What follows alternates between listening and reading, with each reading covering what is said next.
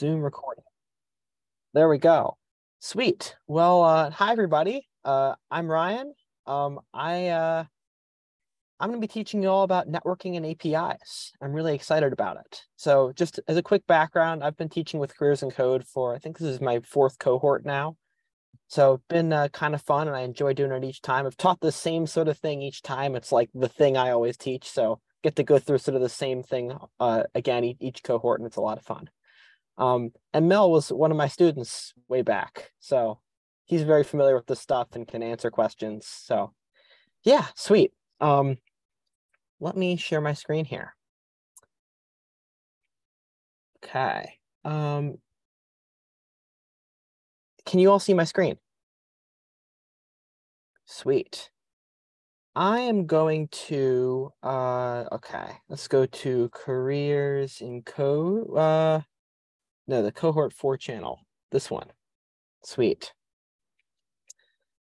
So I have a presentation here. It should be a link that everyone can access. The way I've structured this is sort of one big presentation for the whole 2 weeks, not like individual presentations per day. It's just a little bit easier for me to do it that way. And it's sort of split up into sections. So we're just sort of going to slowly work through the big, large presentation over the course of the 2 weeks. But feel free to oh, yep, and you're all are already looking at it. Great.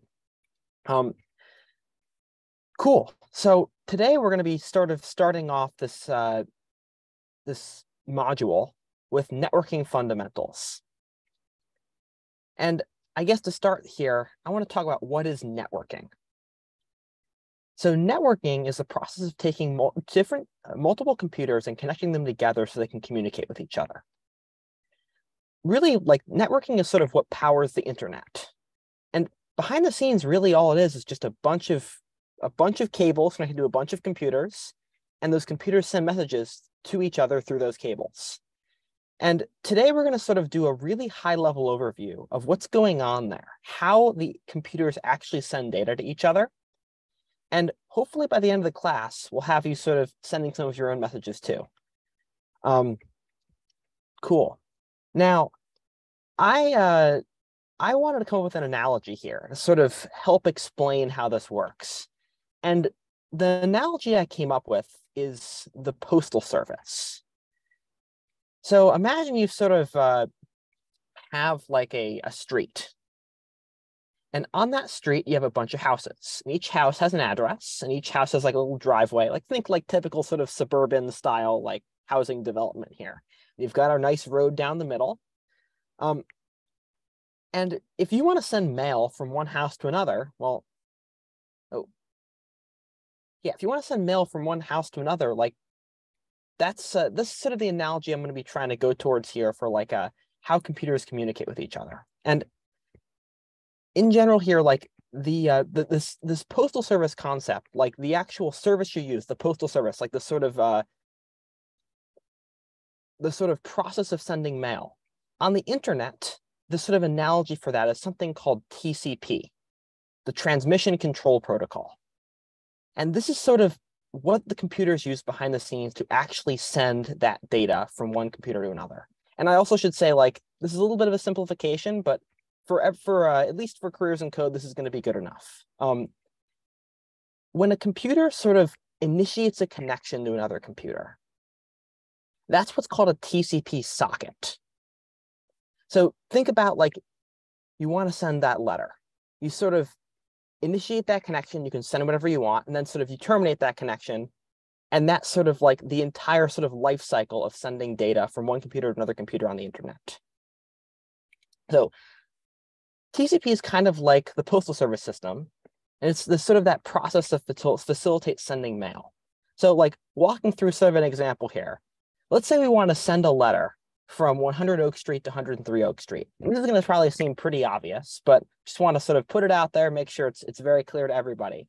So what would happen here? Well, you'd have like a little piece of mail, and it would be at one of the houses, and then you'd get that a little postal service worker would come along and would pick up that mail and would bring it over to the house and drop it off.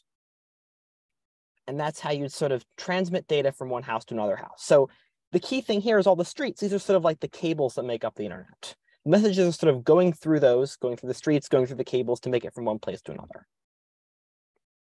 Cool. Okay, so we're going to basically, for the whole first part of this class, build on this analogy and sort of try to make it match to the best of my understanding how the internet works. So the first bit of the first thing we're going to add is one complexity. So how does the Postal Service know where to send your letter? And the answer is probably pretty obviously an address. So every house, you notice there had an address, and it indicates where sort of in the road network, or I guess in the internet network, if we're going to go crazy with our analogies here, that house or computer is located. And similarly, every computer has an address, and it's called an IP address. IP addresses are unique. So every computer on the internet, for the most part, has a unique IP address. IP addresses are a little complex, but for what we're going to be talking about today and for the rest of this module and the rest of Careers in Code, all you need to know is that IP addresses sort of are formatted with 4 numbers with dots in between. So, and there will be 3-digit numbers or 2-digit or 1-digit numbers. So here's some examples, like 192.168.1.24. What those numbers mean, that isn't really all that important. You can just think of that as itself like a unique identifier that you can use to say, oh, that computer is located there. Just like you may say like 123 Oak Street, that's an address. You can try to pick it apart and be like, oh, it's on this street. And you can do that, but at the end of the day, it's sort of like a text string. It's like an address. And that sort of points to where that house or computer is located. And also, I'm just going to keep rolling through until people interrupt me if they have questions. So I'm totally cool with being interrupted here. Sweet. So let's update our model. Let's make this a little bit more realistic. Let's move away from the houses and go towards more of the computers here. So I've replaced all the houses with computers. And now, instead of having like plain text addresses, we've got IP addresses. So those sort of 4 numbers with dots in between them. You'll also notice that they all start with sort of the same thing. This is sort of something you'll notice as we sort of get into this a bit more, that often IP addresses that are sort of near each other in the internet sort of are similar. In particular, this 192.168 thing is going to come up a lot. So I've got 192.168.1.100, 192.168.1.101, 102, and 103. So those are my sort of 4 computers that are on this network. Cool. Okay, the next bit of complexity. Computers can have multiple what are called network interfaces, excuse me. And what a network interface sort of is, it's like a way by which the computer can connect to the internet. Usually a network interface is sort of separated by technology.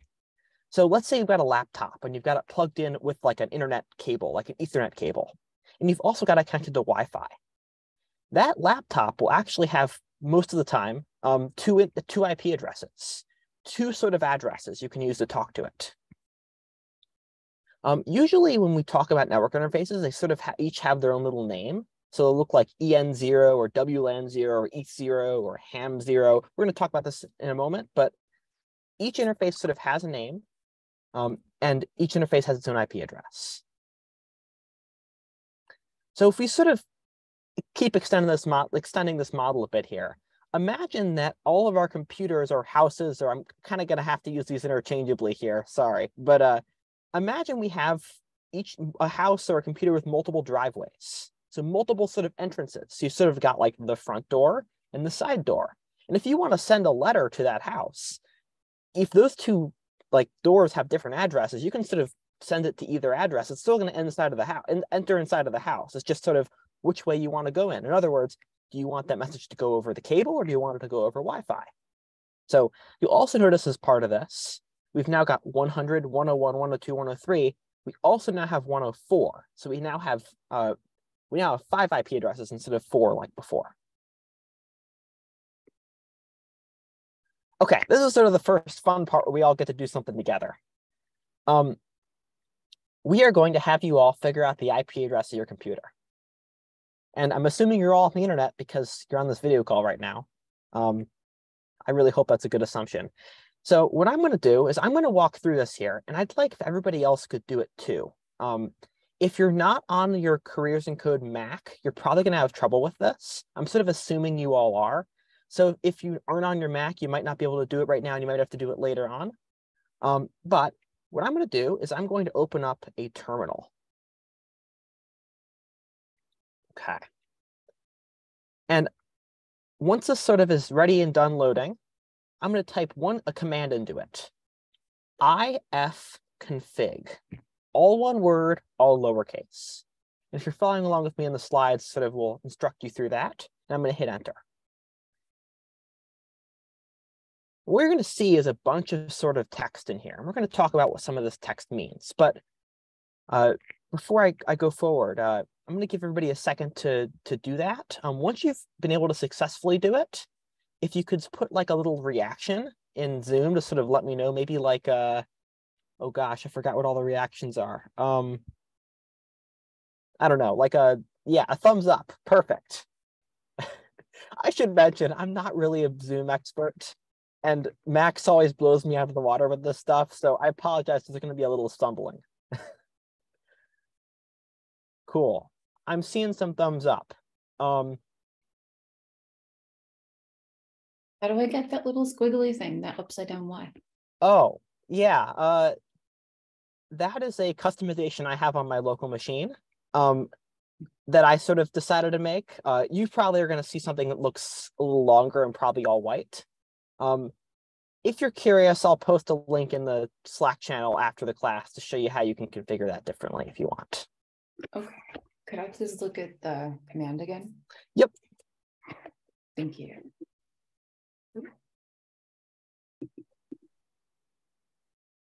And Ryan, where do we paste this? Do we have to create a new file? If you create a new terminal, so if you you go to like applications, go to terminal. I'm assuming you know about the terminal and know how to open that up. You probably can also do it in the terminal in VS Code as well if you're more familiar with that. And just type ifconfig and hit enter, all lowercase.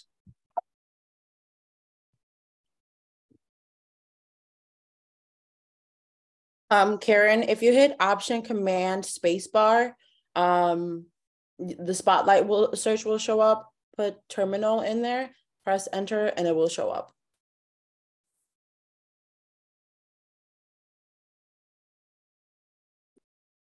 Perfect. Thank you. Cool. Well, I saw a bunch of thumbs up. Unless anyone wants me to hold up a little longer, I'm probably going to keep moving forward. Sounds good? Okay, cool. So we're going to take a look at sort of this ifconfig output here. You'll notice on the left, there's a bunch of sort of text before the colon. Karen, I think my audio might be coming through on you, so I'm going to mute you if you don't mind. But you'll notice before, oops, wait a second, I'm going to minimize my other terminal sitting there. What's going on there? There's all these things. And you might be noticing sort of from the previous slide, each of these kind of matches the format I was showing before for network interfaces. And if you guess these are each of your network interfaces, you would be right. I probably have more in my list than you probably do. But the two that I want you to clue in on are LO0, that's probably at the top or near the top, and then EN0. Most likely you should have both. If you don't, post a message in this chat or something just to check, just so I know. But I think you should have both. I have an NP0, ANPI0. ANPI0. Yeah. Do you have a EN0 as well, or just that? I have the LO0, but I don't have the EN0. In place of that is the ENPI0, and then after that is the EN3, EN4, EN1, EN2. Schneider, my EN0 is... Oh, do you have an EN1 maybe instead? This is always a bit... Oh, go ahead, sorry. Yeah, no, I found it. It was just way further down. Okay. Yeah, they may not be in as nice of an order as I have here. Cool. So the thing that I want to point out that's most important in all this, because you're probably looking at this and you're like, what the heck does all this mean? This is just so much text. And I'll be honest that I don't even know what a lot of this means. I sort of know like the bits I care about and I can pull them out. The thing that I want to clue you in on though is under each network interface, there's a line that says INET. And right after that, you have what looks like an IP address. And what you'll notice is LO0, the IP address is 127.0.0.1. And then EN0, the IP address under INET will be something kind of like this. And if you find this, congratulations, you found your IP address.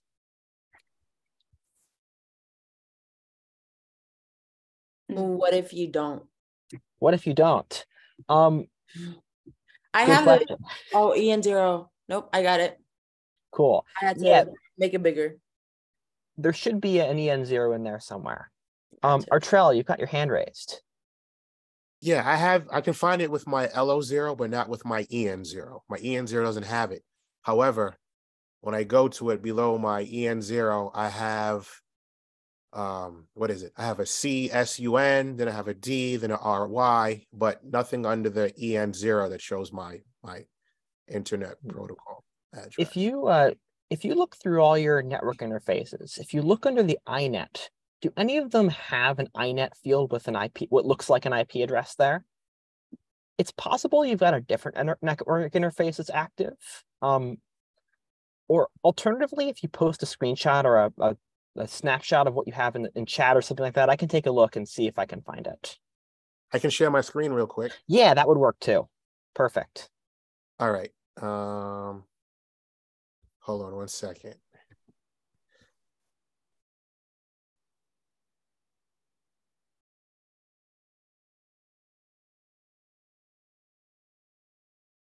All right. Can you see it now? So here's can. my Okay. If you scroll down a bit, what do you see? Oh, yeah, there you go. Scroll up a bit more. Yep, EN0. Yep, there you go. But I don't see the address in here though. Go down a few more lines. Is right- all of this right here a part of it? Yep, all of that's a part of it. Ah, okay. Yeah, your IP address is 192.168.1.208. Right here. Yep. Okay. Cool. Thank you. Yep.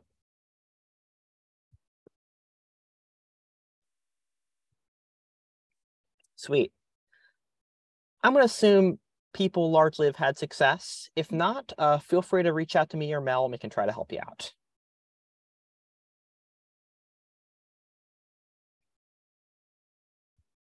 Cool.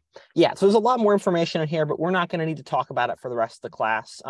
If you're curious, though, maybe in like an office hours this weekend, we can go more into certain things if folks want to know. Oh, yeah. Okay. Well, we just did this. I didn't realize I had this slide. Well, okay. Yeah, so makes sense. I already asked that. I'm ahead here. Cool. Okay, so what do these two network interfaces do? LO0 is what's called the local loopback interface. We're going to talk about that briefly. We mentioned that EN0 is sort of your main network interface, most likely your Wi-Fi interface. So the way it works on Macs is sort of you have all these EN interfaces, and it tends to be that the first network interface you have gets assigned EN0, the next one EN1. So like if you were to plug an Ethernet cord in your laptop, you'd probably get an EN1 with another IP address. But the local loopback is kind of exciting, and this allows us to add another thing to our conceptual model. So the local loopback interface allows a computer to make a request to itself. And you might be wondering why this is a helpful concept. Like, why would a computer want to talk to itself? And it turns out this actually comes in quite handy sometimes. For example, let's say you sort of want to send a message to yourself to test something. Like, that's a great example where you might need to send a message to yourself. But what you can think about this local loopback interface as is like sort of like a back path or like a driveway that goes from the computer back to itself again. And you'll notice that the IP address for each of those for every computer is 127.0.0.1. And that's a really like special IP address. That is an IP address that every computer like if a computer makes a request to that address, it means send a message to me. That's the only sort of IP address that you can use that local loopback mechanism to make a request with. You'll also notice that that LO0 interface doesn't go down to the main road. It sort of goes back to the house. So you can't, this computer on the left here can't make a request to this computer on the right here, LO0 interface. The only thing that can make a request to that interface is the computer itself. Like I can make a request to mine, you can make a request to yours, we can't make a request to each other's. Hopefully that makes sense. But we were going to be utilizing this LO0 interface a little bit later today to some of our exercises. Cool. It might, quick question. Yeah. It might be something you're getting to, but could you maybe give an example of why a computer will want to make a request from itself? Yeah, so I think the example I mentioned before is a good one where like maybe you want to send a message to yourself to test something. Another great example that you might have noticed, and we're going to get to in a moment here, when you use that VS Code like local development server thing, I forget what it's called. I don't use VS Code on a daily basis, and sort of it allows you to view your code in your web browser. What you're doing there is your web browser, and we're going to get to this later on in the module, but as a preview, like your web browser is making a request to your local computer, a server that's running on your local computer, which is sending data back to your web browser. So that's a great example where that's using that LO0 interface to sort of allow you to make a request to yourself. Okay, yeah, and I missed the connection before. That was a good example that you used before. All right, that's my bad. No problem. Cool. Okay, next complexity here, we're going to talk about what's called DNS. Like everything I'm talking about today, I'm sort of scratching the surface of each of these topics, and I'm going to do the same thing with DNS. DNS is sort of a way you can assign like a human readable name to an IP address. Also help if I knew how to spell sometimes. So you can think of a DNS as like a big table with two columns, one of them having like a name and one of them having an IP address. And if you want to, let's say, make a request to somebody, you can look up their IP address in this big table and be like, oh, I want to make a request to them. And then you can sort of, given their name, figure out their IP address, and now you know where to send their mail effectively. I should also mention there is a DNS entry that is present on, I think, every system, at least every system I've ever encountered, called localhost. Localhost maps to 127.0.0.1. So if you've looked at that VS Code live share thing you've seen on your web browser, like localhost : something, that localhost means use 127.0.0.1, which means use a local loopback, which means make a request to yourself effectively. So we're going to add this DNS concept to our sort of map here that we've been working with today. So we're going to add a little table down here in the corner. And our table sort of has a bunch of different names. Smith.com, Jones.com, Johnson.com. I figured if they're going to be assigned to houses, they should have like family last names or whatever. I don't know. And I'm also going to update some of these to sort of have these DNS entries. So Smith.com here, 192.168.1.100. So that's sort of this row down here in the table. And sort of I've copied all those DNS entries over to the right spots. Now, I want to call out, though, that not every IP address has a DNS entry, and that's totally fine. In fact, more often than not, like you might just have a computer that's just sort of like not really, you don't really need to talk to it. It's only ever like talking to other people. Your laptops are great examples where your laptop doesn't really have like a DNS name because no one's making requests to it. So for that reason, like it's, where you'll find these computers that have DNS names are things like servers out on the web. For example, like you go to a website, the thing that's running that behind the scenes, that almost certainly has a DNS name because you're going to it in the web browser when you sort of navigate to it. And in addition, we also got to add localhost to all our 127.0.0.1 local loopback bits here. But yeah, and that's sort of DNS. And DNS is going to become important later on today because we're going to be doing an exercise where we got to talk to a server that's out on the internet somewhere, and you got to know where to talk to it. And it's got a DNS name. Make sense? Seeing lots of head shaking. That's great. Okay. Ports. Okay, the last thing we're going to talk about today to add to our conceptual map. Ports are sort of a way by which you can route a message to a particular process running on a computer, or in our house analogy, a person living in the house.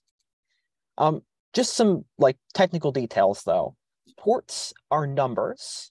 It's a number from 0 to 65535. And the reason why it's bounded to that is a very specific computery reason that doesn't really matter for this, but it's bounded within that. And it's sort of like the channel in which you want to communicate on, the person you want to talk to in the house, the process you want to talk to running on the computer. It tends to be that ports are assigned based off the type of communication you want to have. So if you want to send a type of data X, that might always be on port 1, and type of data Y might always be on port 2. And those standards mean that you can send data on that port to any computer, and sort of like that port, sort of the port it expects the communication to be on. It's sort of a nice standard, and there's sort of a list of like these ports that are published, which we'll probably get to later on in the module. But usually those ports that are sort of predefined, those are under 1024. So sort of that subset, that 0 to 1024 range, is like each of those is sort of defined for a type of communication. Most of them at least are. And then everything from 1024 to all the way to 65535, those are all ports you can just pick arbitrarily. Think of them like TV channels. You can sort of like transmit on whatever one you want. Doesn't really matter. But those ones under 1024 tend to have like defined uses, and you don't just want to like arbitrarily use those for whatever data you're sending. So we're going to add ports to our concept here, our crazy analogy thing, by saying that if you're sending data to this computer right here, or this house right here, or whatever, the analogy is starting to get a little loaded at this point. We have two people that live at this house, Bob and Susie. And if a package goes to the house, Bob gets the package. If a letter goes to the house, Susie gets the letter. And there's sort of two different types of mail or two different types of communications that are nicely segmented based off of the person who's receiving them. So let's go through a bit of a role-playing exercise here. We've got a TCP packet, sort of a message we want to send on the internet. And we've got a destination, which is smith.com, so sort of that DNS address, DNS name. The type of data we have, this is a letter. And it's got some data in it, some contents, which is some arbitrary placeholder Latin text that's popular amongst people in web development. So what happens is sort of that packet gets sent on the internet and sort of has to find its way out to wherever it's going. And it knows that it needs to send it to 192.168.1.100, that one, because it looked up in the DNS entry and it was like, oh, smith.com, that's going to 192.168.1.100. So sort of start sending it in that direction. It sort of travels along the internet and eventually arrives at the EN0 interface of this computer. EN0 because that's the IP address assigned to that network interface. 192.168.1.100. The computer sort of analyzes the packet and it says, oh, this is a letter. So it goes to Susie. And that's kind of how the internet works. I'm brushing over a lot of complexity, of course, but like it's good enough. This model will sort of get you through, I think, for a while. Okay. Any questions before I move on? Cool. So far. Oh, yeah? No, not so far. Thanks. Sweet. Okay. Now we get to the fun part. We get to send some messages.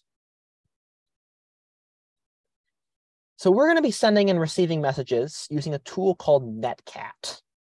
This is a terminal-based tool. It's actually a very old tool. It was made in like the 70s or 80s. It's been around for a very long time. And what effectively it is, it's a tool where you can give it a IP address and a port, and you can type text into it. And every single time you type a line and you hit enter, it will send a packet to that IP and that port with that sort of data that you typed in that packet. And then if you get data coming back to you, it'll sort of give you a next line, which is like a response. So what this is kind of nice for is we can sort of send data back and forth between different people, different terminals effectively, and sort of be able to see kind of like visually data flowing from one place to another place. So we're going to, this is another one of those exercises where I'm hoping we can do it together. If nothing else, you can watch me do it, but I think ideally everyone can do it on their own too. So we're going to use Netcat to send data to ourselves. We're going to talk to ourselves. And the reason why we're going to talk to ourselves is in a remote environment like this, it's very hard to sort of get to actually like have people communicate from their computer to another student's computer. And it's because one of the big things I left out in my internet sort of explanation is there's a lot of security in play to ensure that you can't sort of make requests arbitrarily to other people. And that could be a whole crazy discussion of its own. But I guess what I'm saying is, in effect, we can't do quite the idealized version of this. And the easiest way to do this in a remote setting is just to have us talk to ourselves. If we were in person, it might be doable to talk to each other, but we're not. So I'm going to walk through this. I'll go through it, and then I'd love for you, Fall, if you could try it yourself and see if you can get it to work. Okay. So for this, you're going to need 2 terminals. I think I'm just going to make 2 tabs in my terminal here. It's probably going to be the easiest way to do this. Okay. So there are 2 things I need to do. I need to start with called a client and a server. I think I've probably used these terms a few times without fully defining them, though. So let me just do that quickly here. So typically a client is sort of the person initiating the communication. They're sort of the person sending out the initial letter. A server is someone who's waiting for letters to arrive. And most likely, once that socket is open, the server could respond back with its own messages, sort of go back through the other way again. But the important thing is, when you initially make a connection, it always goes from client to server. So what that means is, if you want to make a connection, the server has to be running before you run the client. Like, you sort of have to have someone waiting to catch the thing before you throw the thing. And if you throw the thing without someone ready to catch it, it's just going to kind of like land on the ground. So, and I sort of walk through this step by step in the instructions here. So if you're watching this recording later on or something and you want to follow through, feel free to go through the instructions in the presentation. But before you continue, sorry, I'm on my terminal. I try to open another one, but it won't let me open another terminal. So how can I, just like you did up here, how can I add 2 tabs to it? Yeah, so you can do one of 2 things. If you can hit Command N, that should open a new terminal, or you can hit Command T and it should open a new tab. Okay, let's do. Alternatively, if you go for the shell menu in the upper left-hand corner, there's a new window and a new tab option. Mm-hmm. You can go with either of those. Okay, perfect. Thank you. Yep. Okay. So I'm going to start by starting the server, and Netcat can act as both a client and a server. So in order to make Netcat act as a server, I'm going to run this command right here. So I'm going to run nc-l5678 and hit enter. Okay. Then I'm going to do the other one. I'm going to go to my second terminal. So I've got my server running right now. I'm going to run the client. So I'm going to go nc127.0.0.1 5678.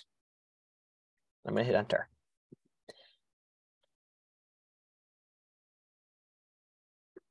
Naj, I think you've got your hand raised.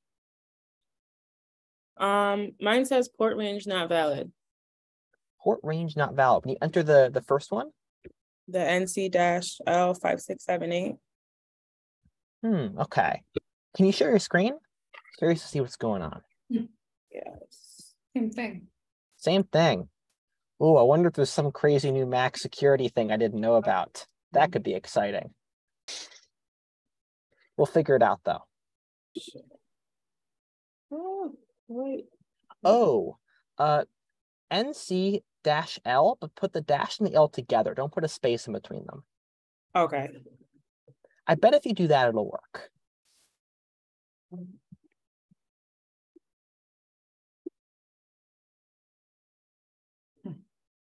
Mine was actually different.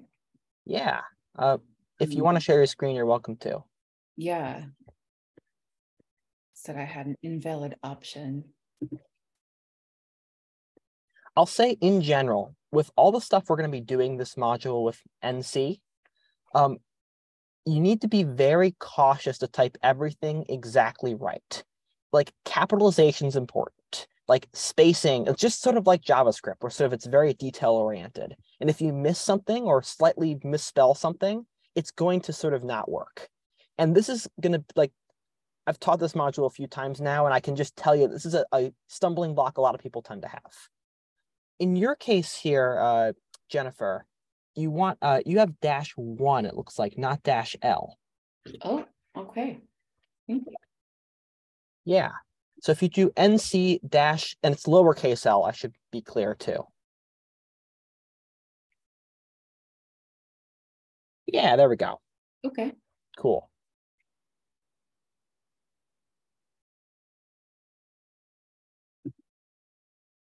Okay, let me get my terminal back up here.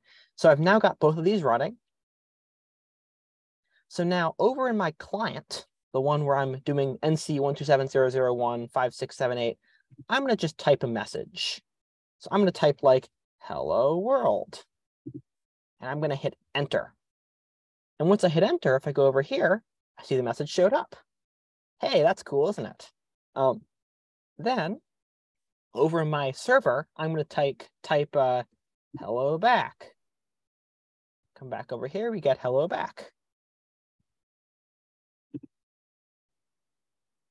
And that should, I hope that works for everybody. I'm pretty confident it will, but if you have problems, let me know.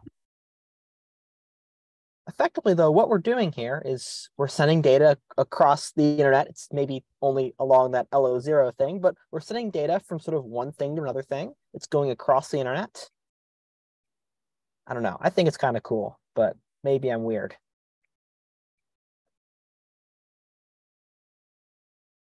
Now it's cool. I just don't fully understand it yet. That's fine. That's fine. So I'm supposed to see what I wrote in one to in the other one. Yeah, you should. Do you not? No. Okay. Arshel, you have your hand raised. Second, oh, sorry. Oh. Yeah, my Zoom call dropped out for a little bit.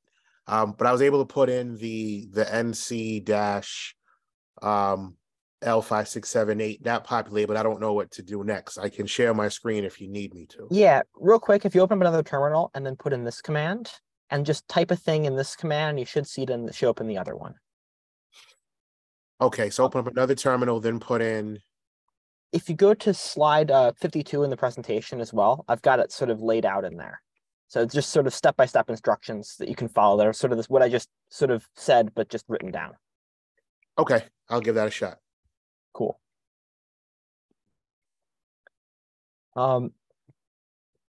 Can everybody give a reaction if they've had success? If you haven't had success, then that's fine.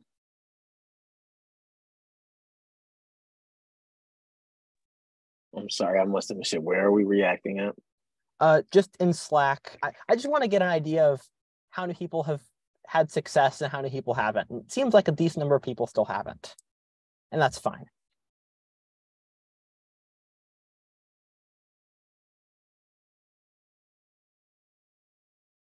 Okay, reacting to what in Slack? Oh. I'm sorry if this was like, is it like the post that you made before with No, the link, I'm saying react in Zoom. Just give me or just tell me, is it working? Is it not working? Like, I want everyone to be successful.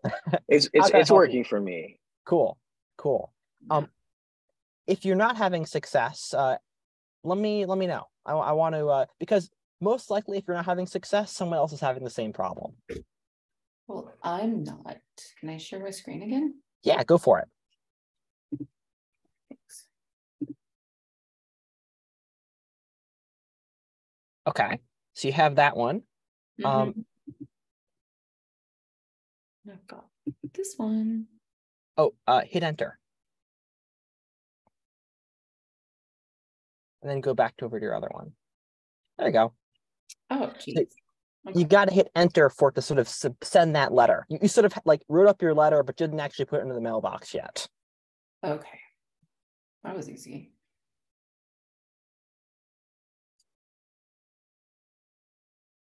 Cool.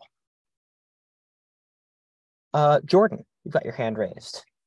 Mine is not working for some reason. Sure. You want to share your screen? Okay.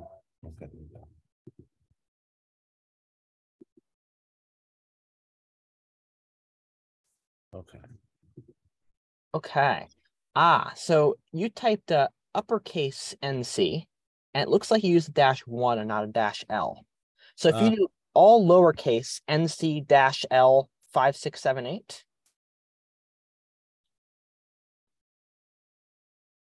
and then go back into your other terminal, and then if you just hit up and hit enter, or yeah, that works too. You can type it all out again.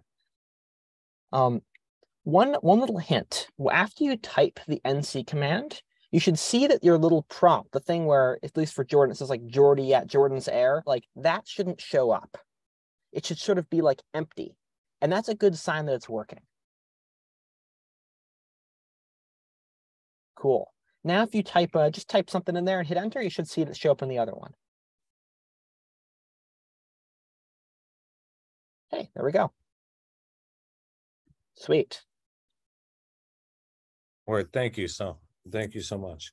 I don't No know problem. if it's working now. There we go. Yeah, so generally seems like just like being very careful that you sort of transpose things correctly. Might be my monospace font here that's not the best, and if so, I can make corrections on that in the future. But yeah, it's really important to sort of get the capitalization, the exact letters, the spacing, all that right. It's sort of just like JavaScript in that way, at least. I know I said we weren't doing JavaScript for these first few days, but some of these same philosophies are going to come into play, unfortunately. Cool. Okay, I'm going to keep moving forward unless anybody has any further questions. Oh, Artrell, sorry, I didn't realize you had your hand raised. Yeah, no problem. I need some help. You need some help? Cool. Share your screen. Let's take a look. Okay. I just need you to stop sharing real quick. Sorry. All right. Let me lower my hand, share my screen. All right. So on this one, I did the NC space dash L5678. And over here, I did the NC127.0.0.15678. But this is... Yeah, you're really close. So if you go over to your first terminal again, you want -L space. All right. Let me try it again. So NC space -L space 5678.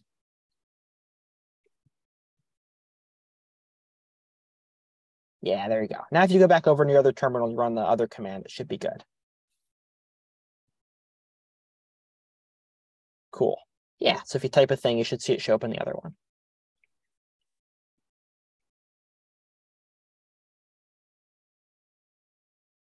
Thank you. Sweet. No problem.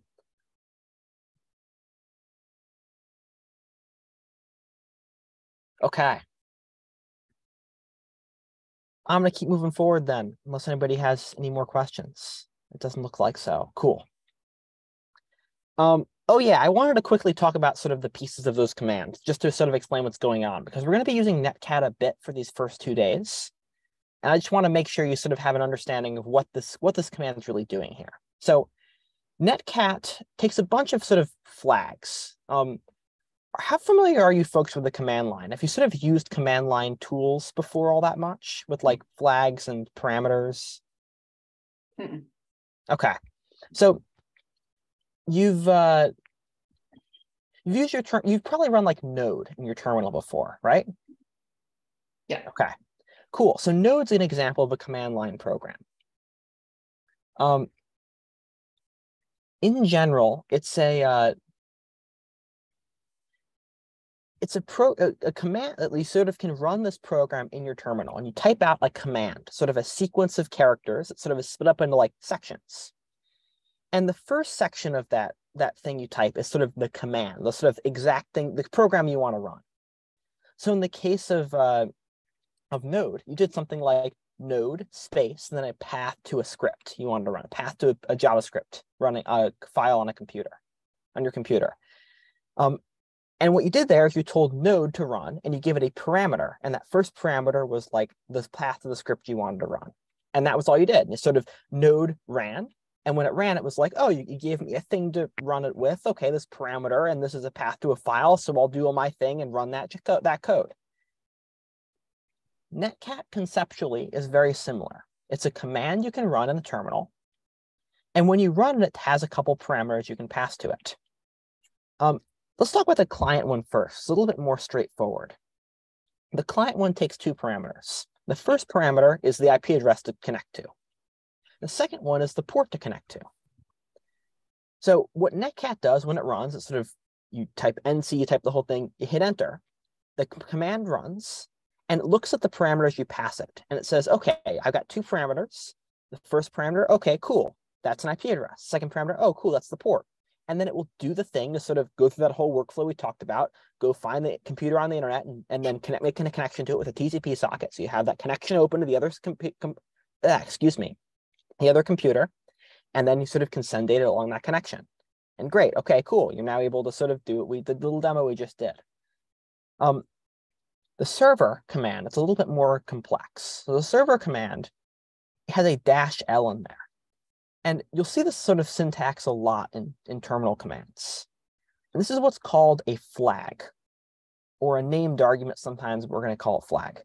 A flag is like a way you can sort of turn on a specific option. And flags always start with a dash, and sometimes start with two dashes. So usually it's a single dash if it's a one-character flag, and multiple dashes if it's a many-character flag, whatever, doesn't matter. In this case, it's a one-character flag, so it's one dash. And what this does, -L, puts Netcat into listen mode. And when Netcat's in listen mode, it will listen for connections being made to it by any clients. And it will listen on a port 5678. So when Netcat's in listen mode, it only requires one parameter. It requires a port. When it's not in listen mode, it's connecting as a client, and it requires an IP to connect to and a port to connect to. So those are that's sort of breaking down what's going on there with how those commands are structured. I realize this might be kind of new. Oh yeah, go ahead. Is 5678 the port that's being connected to? Correct. Yeah, that's the port. Okay. And another question. Go ahead. No, go ahead, Snyder. That was my bad. Okay, I was gonna ask, how do you know what port number to input, if that makes any sense? Yeah, good question. So in this case, it really doesn't matter as long as the port's the same in both commands. So if I could jump over here. Also, I should also mention, this was at the end of the instructions, but when you're done and you want to terminate it, you can hit Control-C and that'll stop it. You might already know that from working with Node. I'm not sure, but if you hit Control-C, it'll stop your command. But if I run this again, but let's say I replace 5678 with like something else, like 9000. So do the exact same thing, only now I'm using port 9000. It still works, because the port, sort of the channels it's communicating on, are lined up. Where it won't work is if you do like 9000 with this one and like 5678 with this one, because then they're not lined up and they're sort of not they're not talking to each other on the same sort of channel, or like the same sort of communication place. Okay. Better question. Is there like a threshold you can't go over that 0 to 65,000? Yeah, the 65535 number, that's the threshold. Gotcha. Also, I should mention ports can't be negative, so it's like 0 to 65535, but that's a lot of options. And in practice, you never really use all those. All right, thank you. Yep.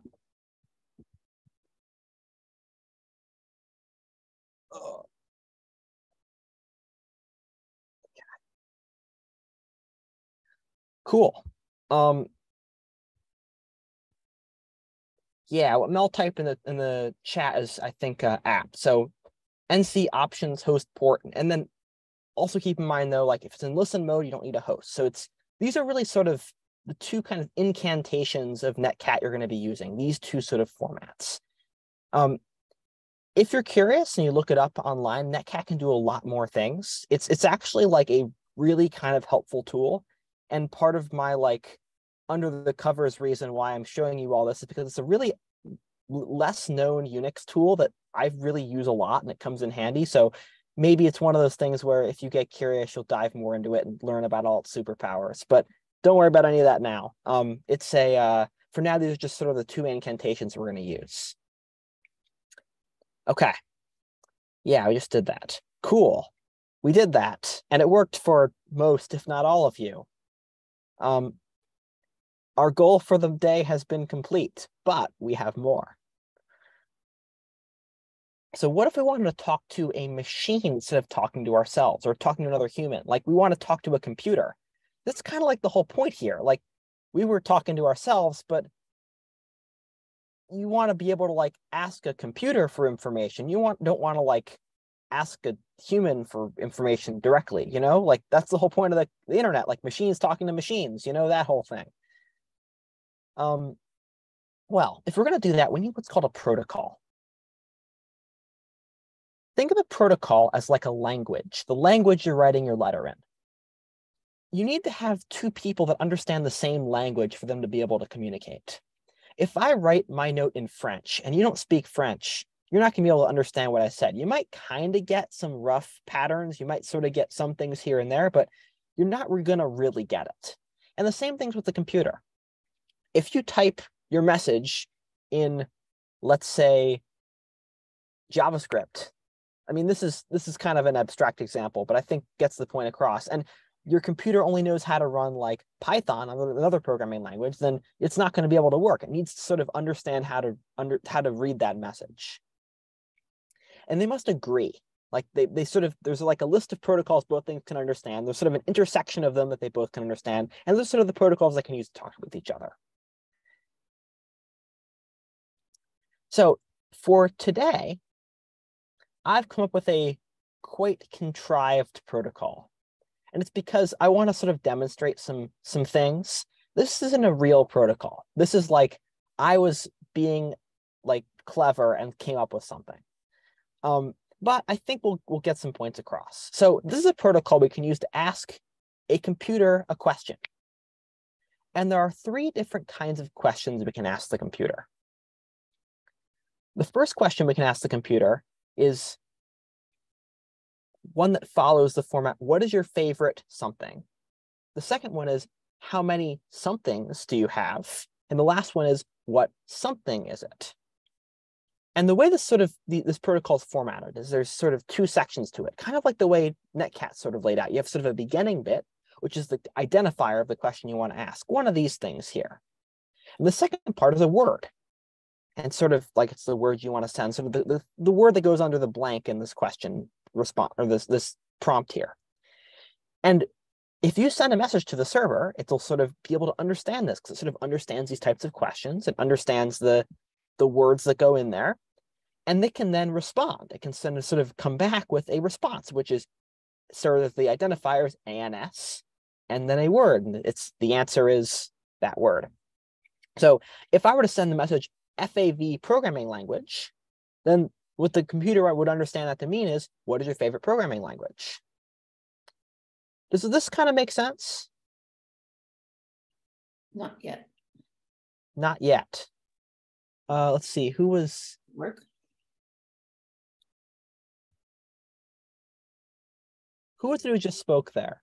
That's me, Jennifer. Sorry, too many Zoom windows here. What doesn't make sense to you about it? How is there any questions you have that I can maybe answer? No, I think I just need to see it work for it to make sense to me. Cool. Okay, sounds good. So I'm going to do an example of this, and then I think we're going to take our break, and then we're going to come back and we're going to do some more of this stuff because I think we're about at break time here. Mm-hmm. Had I thought a bit more, I would have taken the break before we got into this, but whatever. Okay, so I've written a server that can understand this protocol. And it is running on careersencode.ml. So that's sort of the domain it's running on, the DNS name. And it's running on port 4000. So what we're going to do is we're going to connect to the server. We're going to ask it some questions, and it's going to give us some responses. And this is going to be cool because this isn't just like we're talking to ourselves. This is we're actually like talking to a real thing out there on the real internet. So hopefully this will be a little bit more insightful, fun, whatever. Pick whichever one you want. Okay, so we're going to use netcat again to do this. And again, I'm going to sort of run through this here real quick. You're welcome to try to follow along, but we're going to take our break right after this and sort of get back to it after the break. So I'm going to go back over into my terminal here. And I'm going to connect. So remember before, netcat, I've got the two sort of versions. I've got the client version and the server version. The client version, it goes NC host port, or NC domain name port. So I'm going to connect. I mean, I have both of those from before, host port. So I'm going to connect to that. I'm going to go NC careers in code.ml 4000. Hit enter. And it kind of does a thing. Okay, and then I'm going to ask it the question I asked here. So going back over to our protocol, I want to ask it, what is your favorite apple? I don't know why I picked that. It's kind of a weird question. But let's say I want to ask that question. Well, how does that sort of decode with this protocol? Well, under the three possible questions, FAV, MAN, IST, what is your favorite? That's the FAV one. And apple sort of goes where the line is here. So sort of breaking this protocol down, I want to ask FAV apple, what is your favorite apple? So I'm going to send that. I'm going to type that. And also I should note all these question sort of identifiers are all capitalized, and that's important. It's case sensitive. You have to do all the spacing right, all that sort of stuff from before all matches. You have to do all that correctly. So if I type FAV apple, and I hit enter, I get back ANS Macintosh. ANS, the answer is, well, looks like the answer is Macintosh. The answer is Macintosh. There we go. So I just communicated with a server out there on the internet. I asked it a question. It gave me back a response. All's good, I think. So give it a try yourself. Or if you want to wait until after the break, we can do that too. Actually, yeah, let's do that.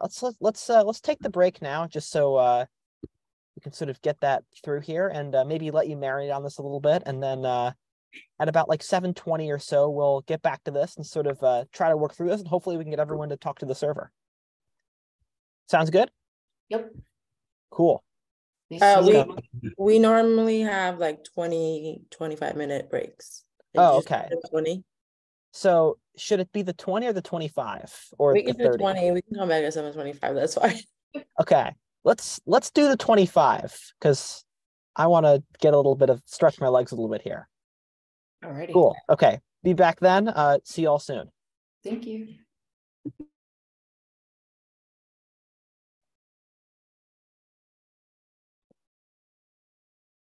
Oh, whoever did that, thank you. Thank you, Mel. I always forget that. So I'm going to run NC careers in code.ml 4000. And what that's going to do is sort of, it's the client version of netcat. It's going to sort of connect to careers in code.ml 4000 on port 4000. I'm gonna hit enter. It's going to sort of connect. So I've got sort of a server running out there already, sort of that I've already set up. That's good to go on the careers in code.ml. And I'm going to ask it a question. So from before, I'm going to ask it FAV Apple. Then come back ANS Macintosh. And had our protocol over here. That's sort of how we're following that.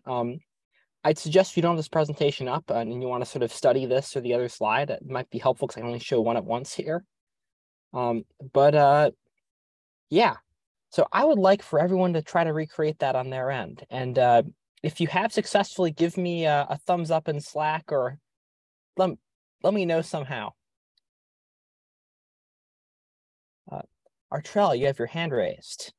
Yeah, I tried it, but I'm getting the same message in my other terminal.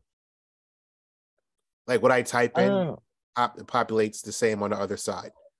Do I need to like stop trying to communicate between the two terminals? Yeah. So if you hit Control-C, that'll terminate netcat. Or you can also quit your terminal and open up a new one. And the way you'll know it worked is when you hit Control-C, you'll get your little prompt back again. I did. I Cool. got it back. All right, so I'll try it now.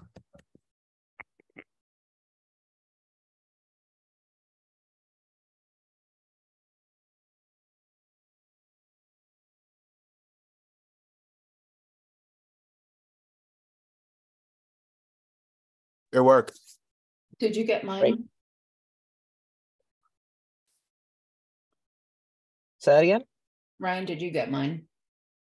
Get yours? What do you mean get yours? You can't see it on the server? Oh no, I can't see. I'm not looking at the server right now, no. Oh, okay. All right, well, it worked. Okay, nice. Mhm. Yeah, so also I should mention, if you connect to it and you just type like random English, like hello there, it's not going to be able to understand how that works. It's going to be like, I don't know what you're saying because you're not speaking its language. Hmm. So if you have it up and you're working with it there, give that a shot too, just so you can see that happen. And also, if you try to do like FAV crazy thing, like it doesn't know, it only has so many questions it knows how to answer. So I guess I didn't spell it out in that document, but also there's an ERR, and that's what happens if there's an error. So I guess there's two possible responses. You can either get back ANS, the result, or ERR, something went wrong, here's the problem. Cool. Let's do it this way. Has anyone not been able to make communication with my web server out there? If not, let's chat about it. Let's figure it out. Schneider, are you having some issues? No, I got a question. You said Yeah. that you wrote this server. I did. So are we going to learn how to write a server? You are in a future module, unfortunately. But what I will tell you to whet your appetite is I wrote it in Node. And what I effectively did is like when you ran like Node, like your command, you hit enter and it sort of like ran your JavaScript locally. That's what I did. That's what's running on my server. It's just I use some special tools so that it can effectively listen for network connections, for TCP connections. It reminds me, sort of like so far I've seen some overlap when we were learning DevOps. And that kind of just reminded me when Nathan ran the script, I guess, and like he would keep track of our inputs. Yeah, I have to admit that I don't know what Nathan presented, but I probably should, and that could very well be the case. Is that a vague enough answer for you? Cool.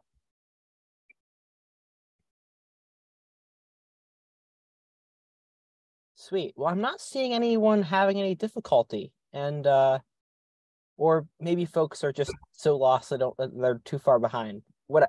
Either way, it sounds like I should keep moving forward. Is anyone? Oh, I'm seeing lots of head shaking. Okay, I'm gonna go for it. Cool. So the way I've generally structured each of these lessons during this sort of whole section here, these 2 weeks, there's sort of a beginning section, which is sort of like the lecture-y thing, and there's the second section, which is sort of like the like some exercises. And in the past, the way I've done this when I've taught it is these exercises have been like homework, and they've been sort of like homework that started in class.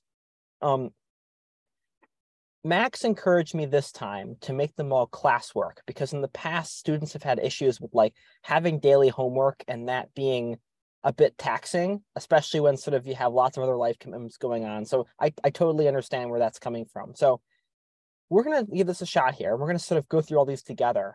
My hope is that you can sort of do them along with me / kind of do them on your own. And it's just going to be a lot more of these sort of questions we're asking the server. You might have wondered, why do we have all these different types of questions if we've only used one? It's because there's a lot more coming. So again, the server is running on cruiseandcode.ml, port 4000. So first question is, what time is it?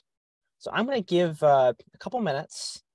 I think people seem to have been pretty successful with this. So I'm going to give you a few minutes to try to ask the question to the server and get back a response.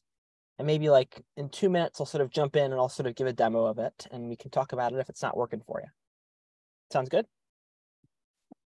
Cool.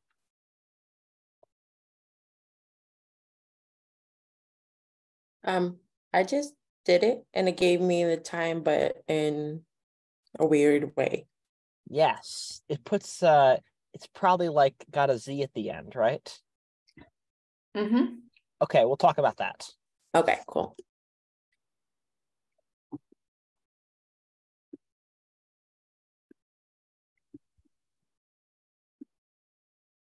Also, I should mention, if this is seeming relatively easy, that's kind of on purpose. Like, it's going to start ramping up here.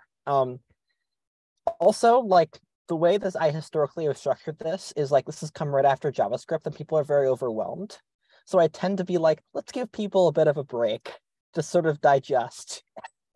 So that's also where this is coming from too. But let's just say that like a couple days in, we're going to be writing some JavaScript again. So it's coming, but yeah.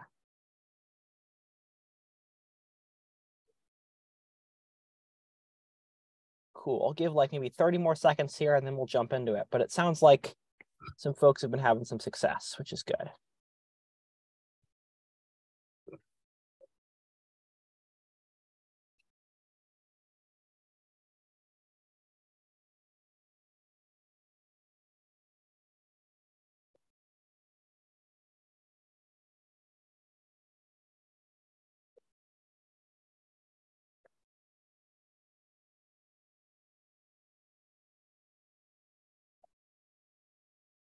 Okay. So what time is it? So we've got sort of our 3 different possible questions. This kind of fits one of those patterns. What blank is it? So IST is our question identifier, and our word is time. So if I go over here and I go IST time, okay, there we go. ANS, the time is this crazy thing. What's that thing? Someone asked that. Well, computers, when they deal with time, or let me rephrase that. Time is a very tricky concept, generally. Now, as a layperson, you probably don't have like a good, deep understanding of that unless you've spent a lot of time thinking about this. And what I'll say is like, time is one of those things where for a computer, it's a system that for humans has been optimized for how humans work. Things like, we have like these things called time zones and this thing called like daylight savings time. And the crazy thing is that like time can be different for different people on the like different locations. And different things like time zone offsets aren't constant. Like there's all these sort of crazy things. And there's this like, I mean, I got to dig this up, I guess, and I'll send it out in the channel afterwards. There's a great sort of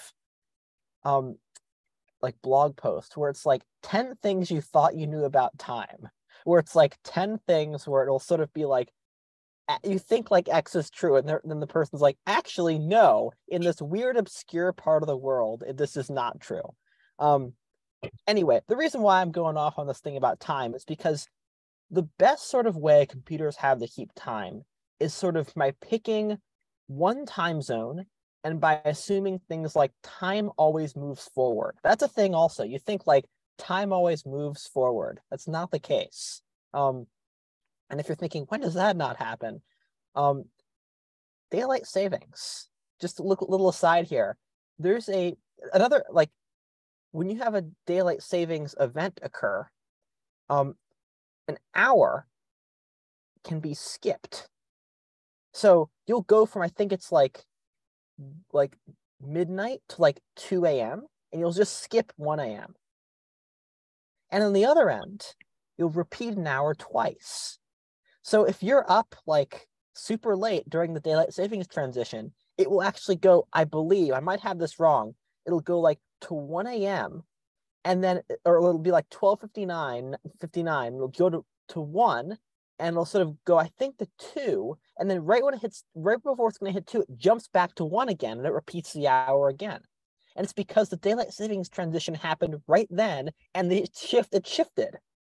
So, like, time doesn't always move forward. Time also sometimes happens more than once. There's like all these sort of crazy edge cases you have to think about. Why am I saying all this? Because the best way in computing we have to really keep track of time is UTC time. So sort of UTC time is sort of offset, daylight savings offset of 0, and it's sort of the GMT is kind of an old school term for it, but GMT is a little different than UTC, whatever. So the Z at the end of the time, traditionally in computing, means it's in UTC. So right now, it's actually tomorrow. It's 12:36 a.m. on the UTC, like at UTC time. So you can UTC time's approximately like UK time. And I think that someone's gonna watch this later and be like, "You're so wrong about this," because but like I believe that the UK and UTC time always line up. Actually, UK is 5 hours ahead. So yes, that's true. Yes. If it was 6 hours, then it would be the rest of Europe. So yes. The reason why I forget if the UK has like a daylight savings concept or not. Whatever. I'm really going down a rabbit hole here, and I'm sorry, folks, but hopefully you've learned something out of my pontificating here.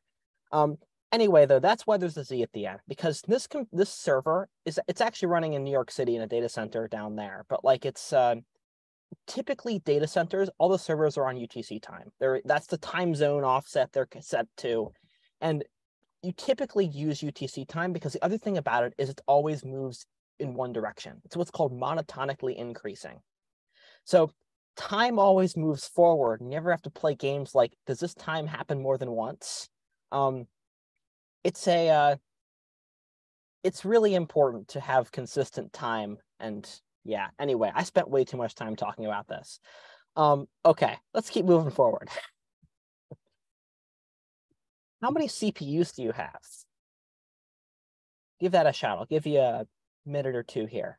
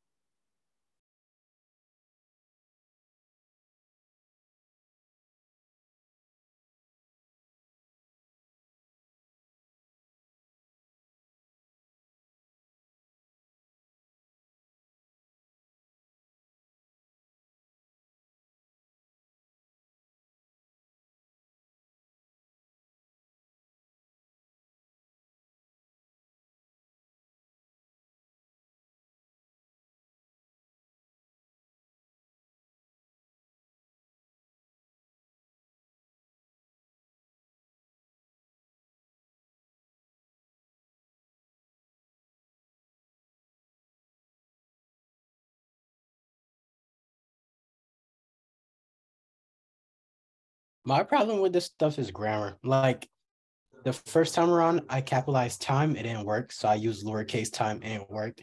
And I used CPU with an apostrophe, it didn't work. And then I put nothing, like just CPUS, and it works. So what?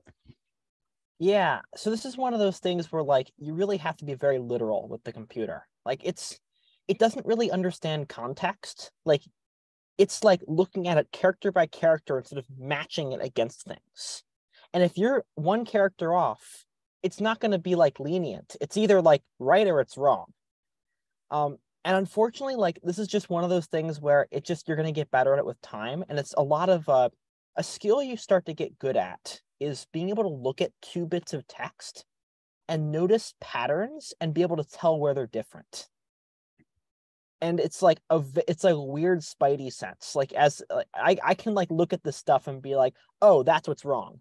And it's cool, but it just takes some time to develop it. So part of my goal with this is to sort of help develop that a little bit for you all as well. But it's going to be a little frustrating. Yeah, I'm already picking up on that stuff. It was just interesting. Fair enough. Yeah. I found the blog post, by the way, about time. I'm going to post it. It's called Falsehoods Programmers Believe About Time. And it's excellent. I'm chuckling here.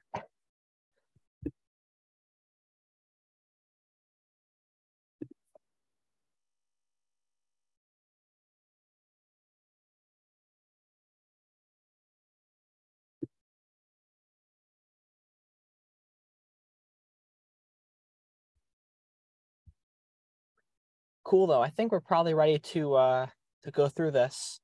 Let me ask this. Has anyone not been able to complete this? And it's totally cool if you haven't. It's just if you haven't, I want to sort of work through it because other people might be having problems. And I'd love to sort of figure it out.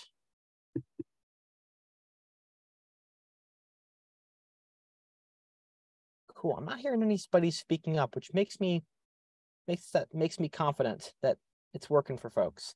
So this one, how many CPUs do you have? So MAN CPUs. I have 1 CPU core. It's nice and grammatically correct. Very nice. Cool. Okay. Got a few more here. What is your favorite operating system? So again, is this the computer talking back to me or is this preset answers?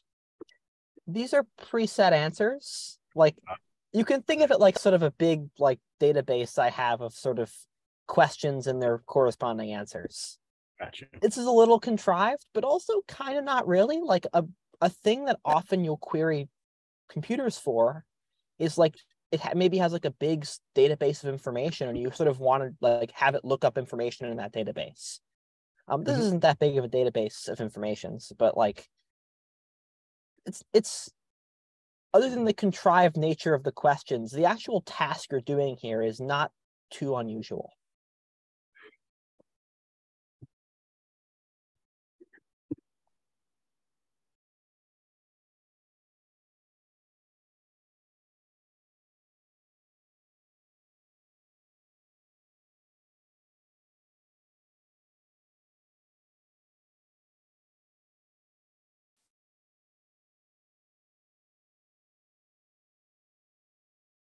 Okay, sweet. I think I'm gonna go through this one here too. So what is your favorite operating system? I imagine probably by this point you're starting to get a hang of it a little bit. So FAV operating system, Linux, a good choice.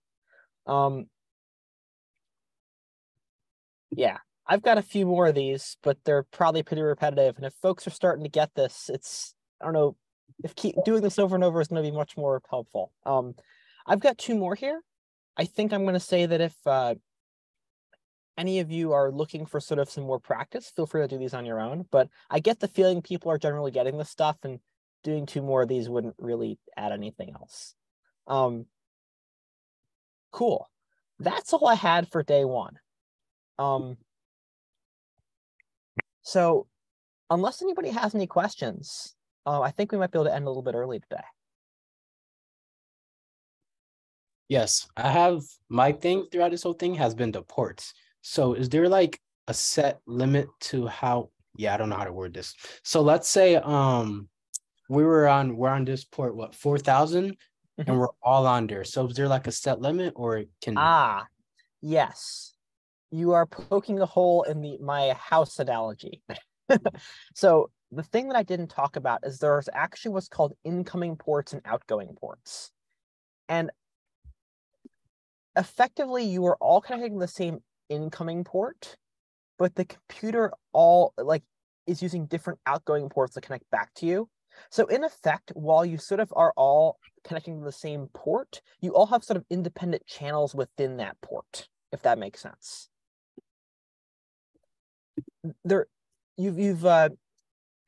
Each socket, like each sort of bidirectional communication pipe between those 2 systems is sort of its own independent thing.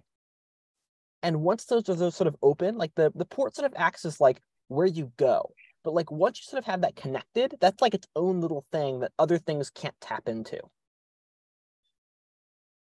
Does that make sense?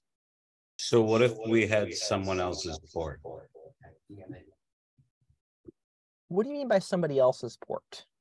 Like, is this the basis for hacking? Like, in a way?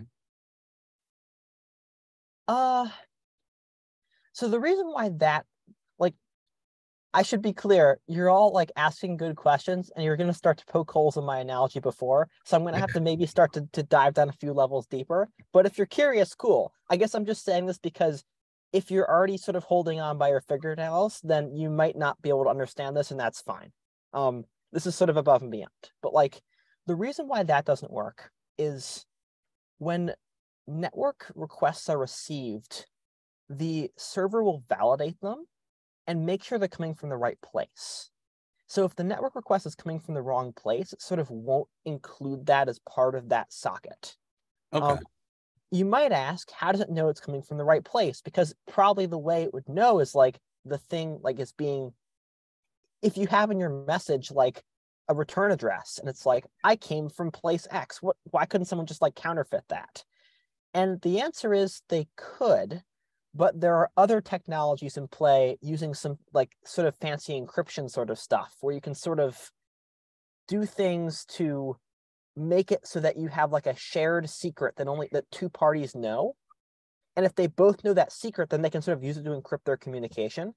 And then if you try to send data and you don't know that secret, just sort of, it's like garbage. And the computer's just like, I can't decode this, and it throws it away. Okay. That's pretty dope. Thank you, though. Yeah. Yeah, all this stuff is like very cool. And it's the sort of thing where if what sort of like lights you up is being able to like see things work in front of you, networking is sort of interesting in that way, where you can dive down from the level we're at now all the way down to like the literal currents going along a wire. And you can sort of like work your way up from that, like through every level. And there's this thing called the OSI networking model. That's sort of like all the different sort of abstraction layers within networking. There's typically 7 layers. And we've sort of worked from layer 7, which is the very top. And this is sort of the protocol we're using now. My contrived protocol is like a layer 7 thing, all the way down to layer 4, and that's TCP. And below layer 4 is like the more complex stuff, which is where some of this like IP related things go on and all that. I think IP is layer 3. Yeah, but like I didn't go into any of this because I frankly don't have a complete understanding of it in my head. Like below layer 4, I sort of get a little touch and go. So I didn't want to try to teach that, and also because it's not really all that applicable as a web developer.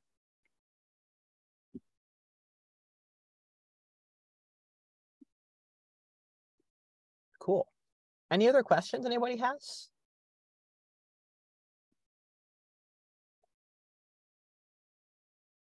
No, that was really easy to follow. Thank you. Sweet. Hopefully the rest of the lessons are that easy to follow. We'll see. Cool. Well, if there's nothing else, then I think we're done, and looking forward to see you all tomorrow. I will say, just as a reminder, Open Hacks on Thursday. I'll be there in person, and I think Mel's going to be there in person too. And you should do everything you can to try to be there, because I'd love to meet you in person. Oh, also, there's a woman in coding on Saturday. So if any of you want to attend, it's from 12:30 till 3. I did post it on Slack over the weekend. So if you do want to come and attend, please attend. I'm advertising for it. What's the topic this time around? Oh, I don't remember. You got to give me a second to pull it up. No problem. Just if you knew it, I was curious.